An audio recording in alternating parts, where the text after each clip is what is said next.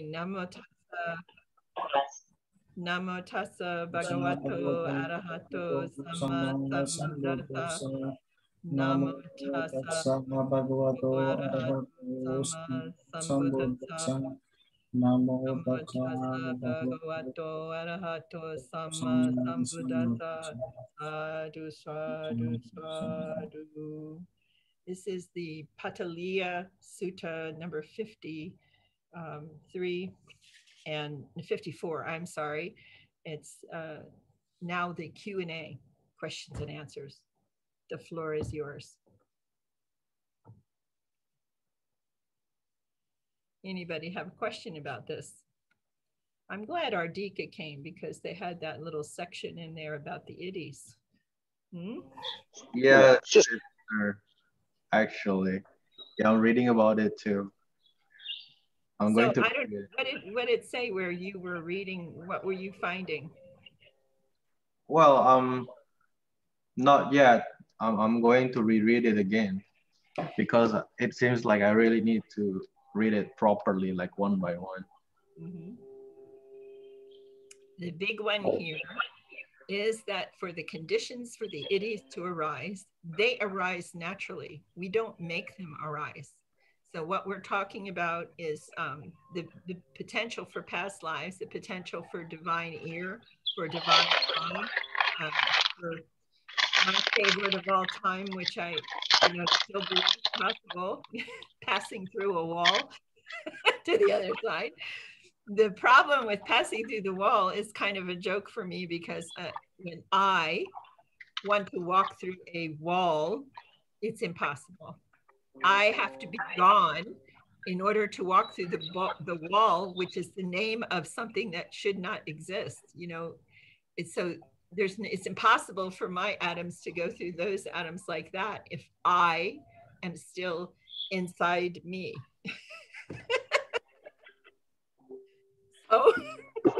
So it's remarkable someone can get to that place of nothing touching them, no phones ringing, nothing. I can't see a person in the city being able to get to this place unless they have a lockbox they can sit in to stay for long periods of time without anything in order to get rid of everything. You see?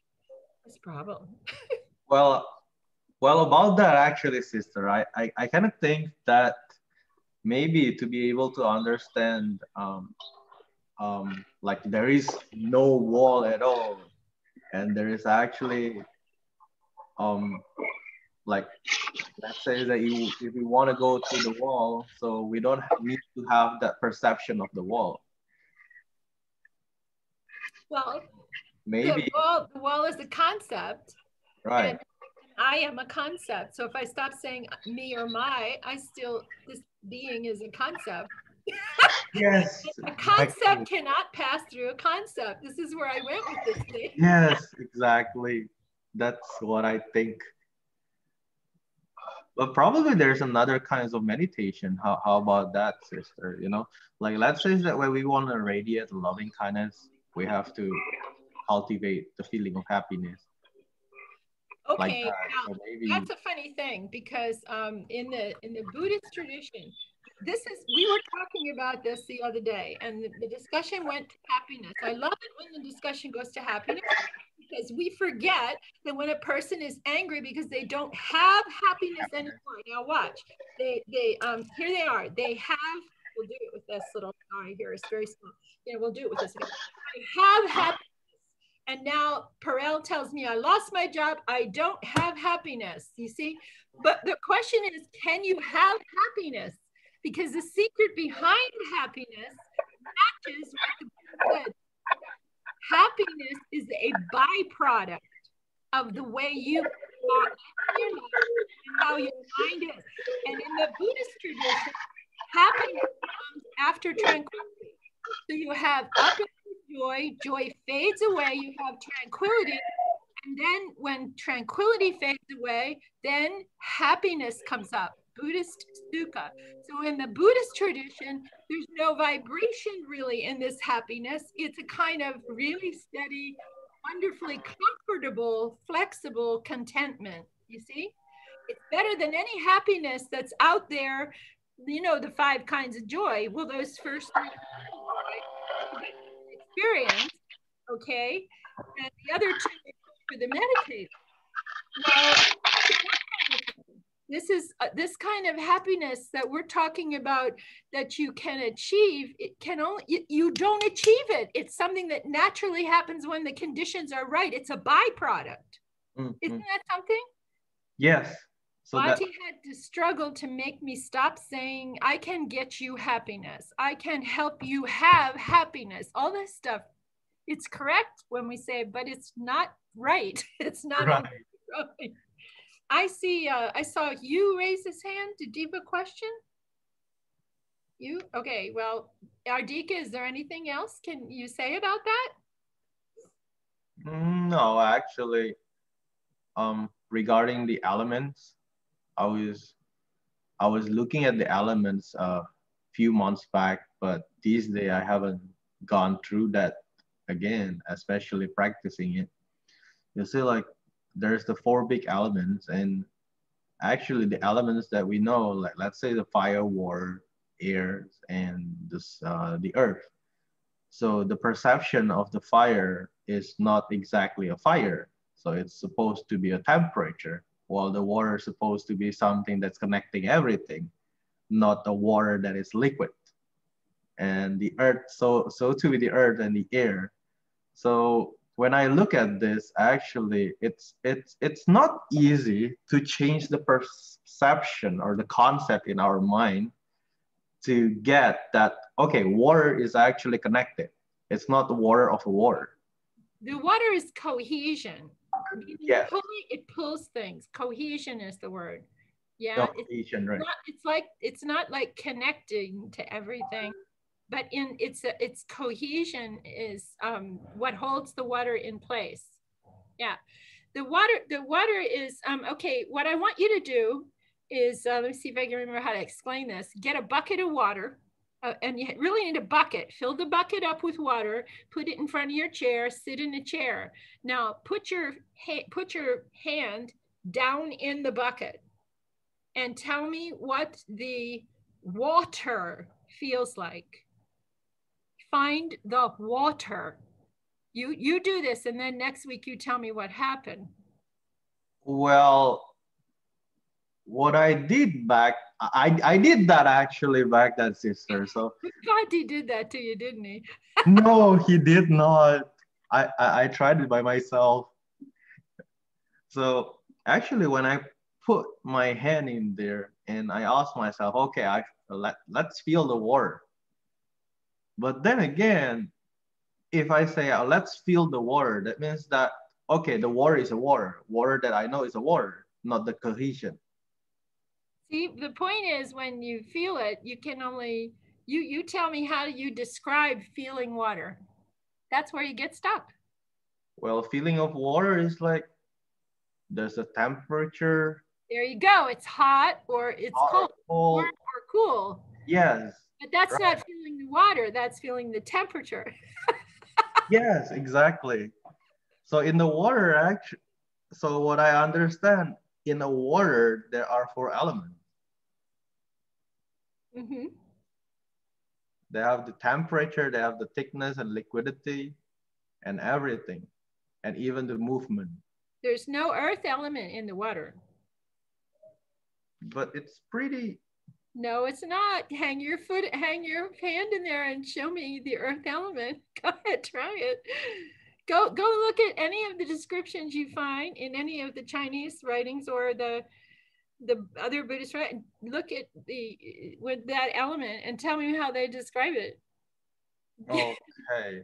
That's why there's 4 elements. It's not, the earth element is not in there. The wind element is not in there. There's no air in that water. I thought that the air element is the one who, like put all of these elements together, like, hold it. like small particles into one big particles and then hold the No, particle. keep investigating. Keep investigating. That's why Oh, you have 4 elements. But the Buddha says 5 at least, and the fifth one is the consciousness. oh, the consciousness, right? Yeah. And the other thing the Buddha did beyond what they were doing with the 4 great elements, he decided there's really 6, and he teaches 6 elements. Okay.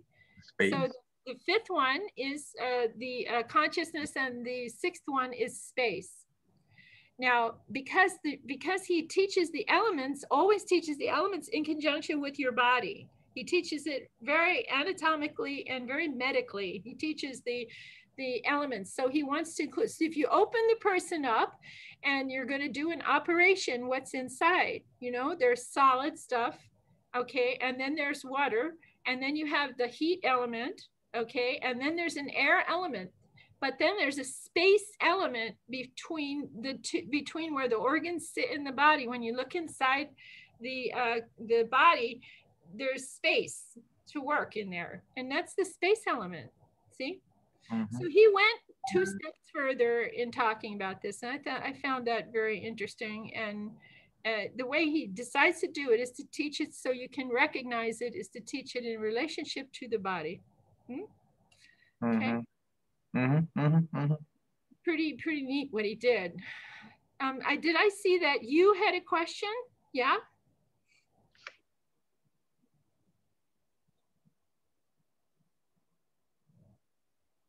No? Somebody has a question. How's everybody doing? Sarah, are you there? Hi, here. I'm just telling Hugh who's outside that they can't hear you. That you can't hear him. Oh, I can't hear him. Oh, he's talking out. He is there. So let's try again. I'll mute myself. Okay. No, I don't have him. He's mute. Says tap to speak. Can you hear me now? Yes, I can. I can hear you now. Okay. Okay. In the sutta, it was talking about the equanimity that comes from diversity and comparing it to the equanimity from unity. Could you just explain a little bit more about the equanimity from diversity that's not recommended? Okay, unity, it's real funny because that's what the Chinese actually called that conference, unity through diversity. And I worked for years trying to figure out what was meant. I never came up with anything sensible from a dictionary, an encyclopedia, or great books to explain how there is unity and diversity. There's acceptance of diversity, you can say that, but, and certainly it would be not, I can't figure out what they were trying to do except say a global thing where everybody's absolutely the same, something like that. I'm not sure. But in this case, what they're talking about in your meditation is the equanimity in unity to the present time. So your equanimity becomes perfect in reference to the present time space that you're in with what you're doing. That's the way you think about this unity. Okay. And unity of equanimity, when something's going on, you're totally balanced in the framework of this present time of what you're dealing with.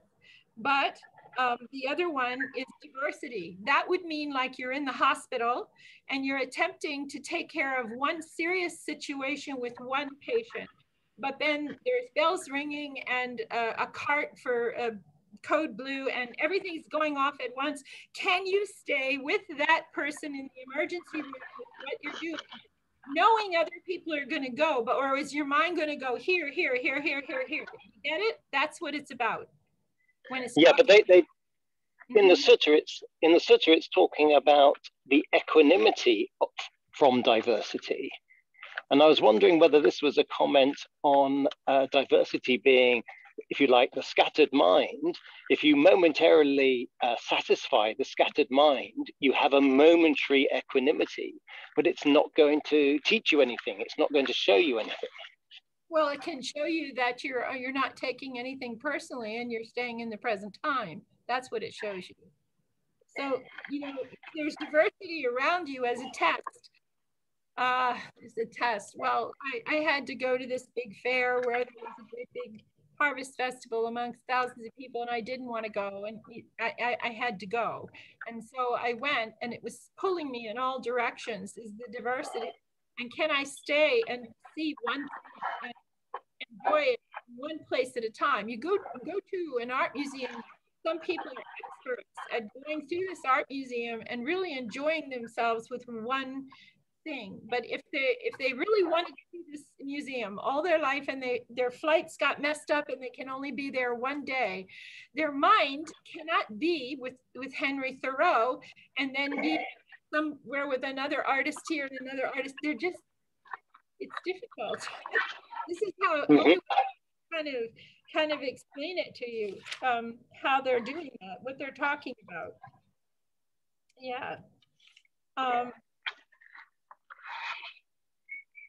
Because it really has to do with the present time of where you are in this equanimity when you're living your life. And then it gets fractionalized, you fall into diversity, and then paralysis of analysis is where it goes next.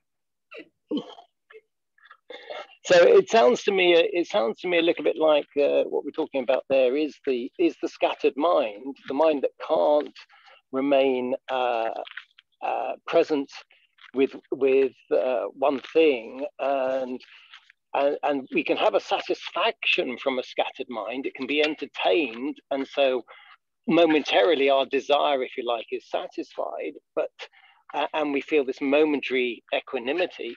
But then it's not long lasting, and it doesn't actually teach us anything. And as soon as we become scattered again, we have exactly the same problems. Yeah, it's like the child arriving at the fair, and when they first get out of the car and they see all this stuff there, oh, I want to go there. Mommy, get enough tickets. I got to go here, everywhere. Okay. And mommy says, okay, I'm going to get this many tickets, and you each have this many, and you can do things one at a time. So actually the fairground is a good place to look at the difference between unity and mind. Can you enjoy the teacups spinning around before you go on the roller coaster? Or are you watching everything all at once and having it engulf you? You see? Yeah. That's the experience. Yeah. And you can go for that at a polo match or a horse show, a dog show. You can go into a big crowd of people in anything where there's a lot of people, and that's what you have to face up to when you shop at the mall. That's what happens to you, you know? That's what happens to you. Can you actually go to the mall and buy a pair of shoes and go home? It's not that easy, you see? But in the old days, you went to the street where the shoes are on that street, and you would be more comfortable doing it the way it's set up in India. It's like I go to the lumber yard, all the lumber yards are in a row. And if I want a new tire or a fender for the car, if I go to the road where they have spare fenders, you know, for your car, they're all together in a row. When I was in Sri Lanka, I used to have fun figuring this out. You want to buy a hammer, all the stores in a row are making hammers. You don't have to run all over town to find your hammer, you see. But if you go to a mall, they have different positions. The shoe stores are never all together. Have you ever noticed that? They don't want you to just buy shoes. They want you to have to go from here to here, and then over there, and then back there to see their mall, you see? Spread you out. Yeah. So it's all these things are examples of this. Can you do a task? And they all come back to living. Can you do one task at a time? That's exactly why the office here has been completely gutted, dumped in the hole, and rebuilt last week. Because I was fractionalized. Now I'm completely organized. I have about, well, sort of. I mean, I have 100 notes stuck on the cabinets up here, you know, but I'm organized. I can see everything now and do one thing at a time. And I can reach a place to put things away now and actually work one or two things on the desk at a time. But I couldn't do it before. I couldn't. Everything would just, I made jokes about it because in my old business, when my desk, you know, got 1 foot deep, then they knew I was going to shut the door and put the sign up. Do not disturb under any circumstances and threat of death. Do not come through the door, because I dump everything on the desk, shove it into a box, lock myself in the room, and sort it out and start again. Yeah. And then I can produce. So I'm getting threatened by diversification and all that it takes to, you know, that saddest thing in the universe, the saddest thing I ever saw was the title housewife. It's a sad thing. You sad level in society, sad title, sad everything. In the United States, during the women's liberation movement, it was one of the few things they did was right, was they tried to abolish the label of housewife away for women, so that they either became a domestic, a home executive or a domestic engineer. Those are the two titles they could take.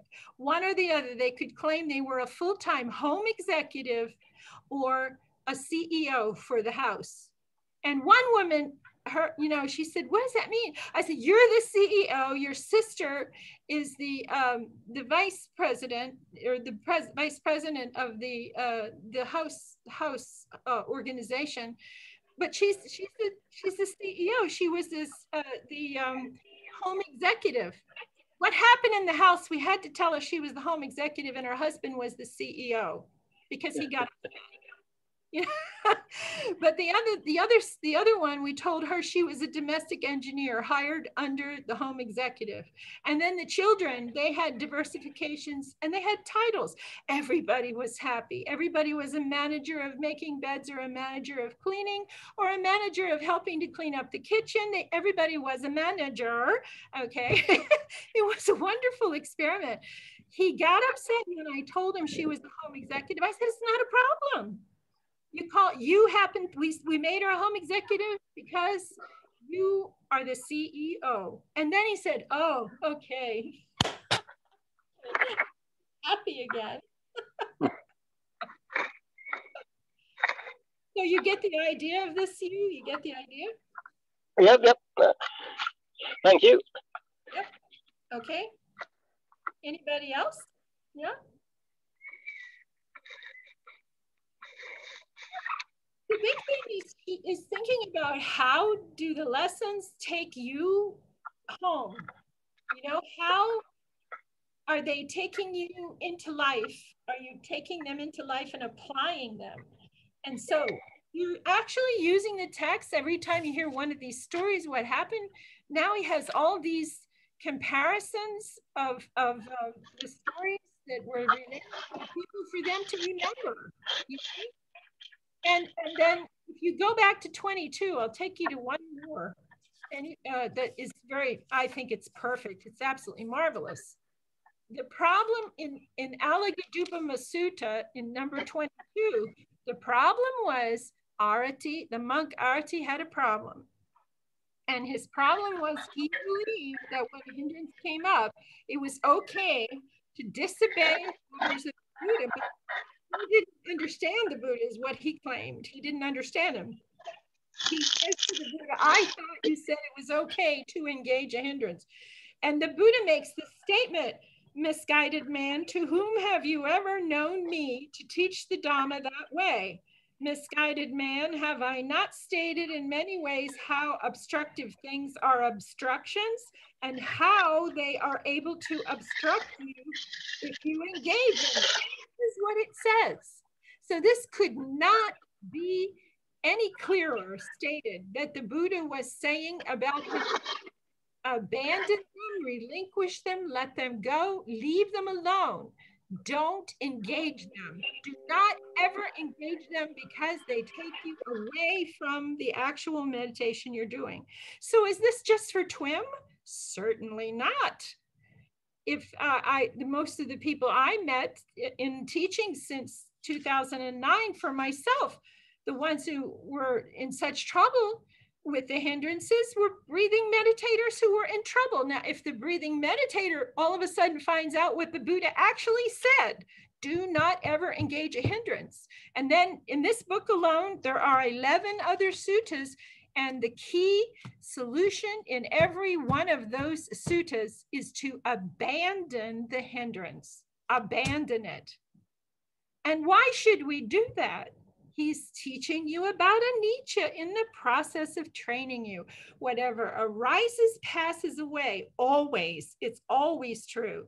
So why would you stop and go over here and let go of the breath, or let go of your metta with your spiritual friend, and then come and say that you actually did sit for 45 minutes or an hour, when it turns out that in that hour you left the friend alone, you left him alone, and you went over to the hindrance for maybe 2-3 minutes. Yeah. And if you did that, why did you go over there when you were supposed to be over here with your spiritual friend or watching the breath?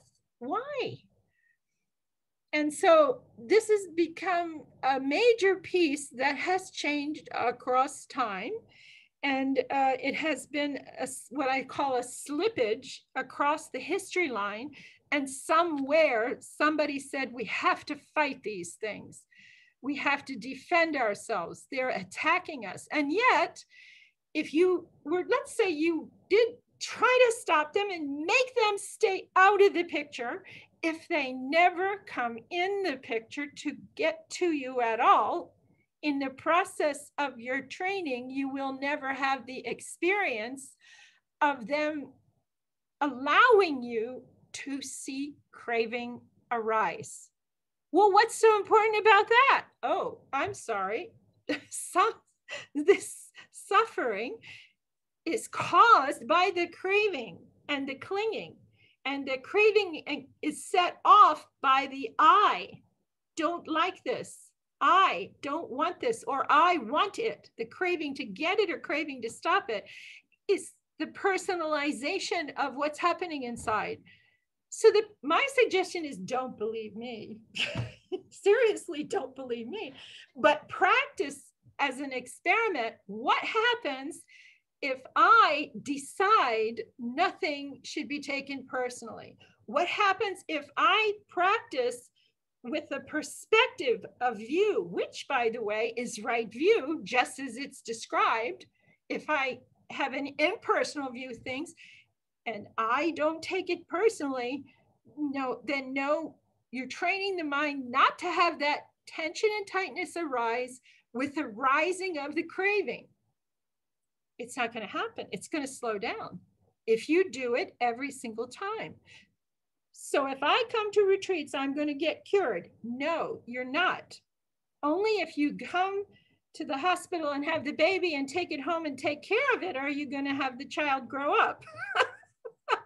So if what I'm saying is, if you go to the retreat to learn the meditation and you find the silent place where you're not there, you need to take it home and take care of it as much as possible. So you need to know as much of the teaching the Buddha gave, the knowledge. You have to have enough of that knowledge to understand how it all works. How does that craving arrive, and how does it come up, and what is the construct of it? And then the hindrance.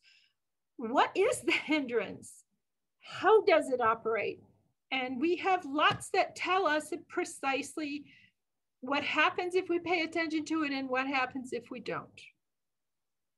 And if we let it go and abandon it, relinquish it, release it, allow it, let it be, become calm, stay there. And anything that comes up, smile at it, let it go, relax, smile, come back. See? Sounds too easy, I know, that's the problem. But it works. It retrains the brain if you start doing it and using it all the time at work and at home and when you're driving and when you're dealing with people. Anybody? Any other questions? Fire away.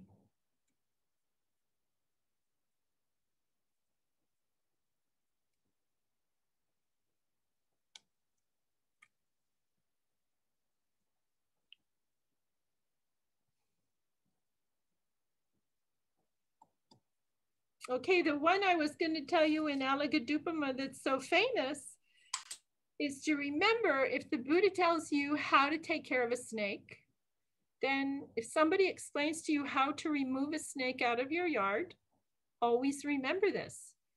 It says, if you pick the snake up by its tail, you see, and it's hanging down and the head is down here, it will curl around itself and bite you, and then you will die. That's what he said.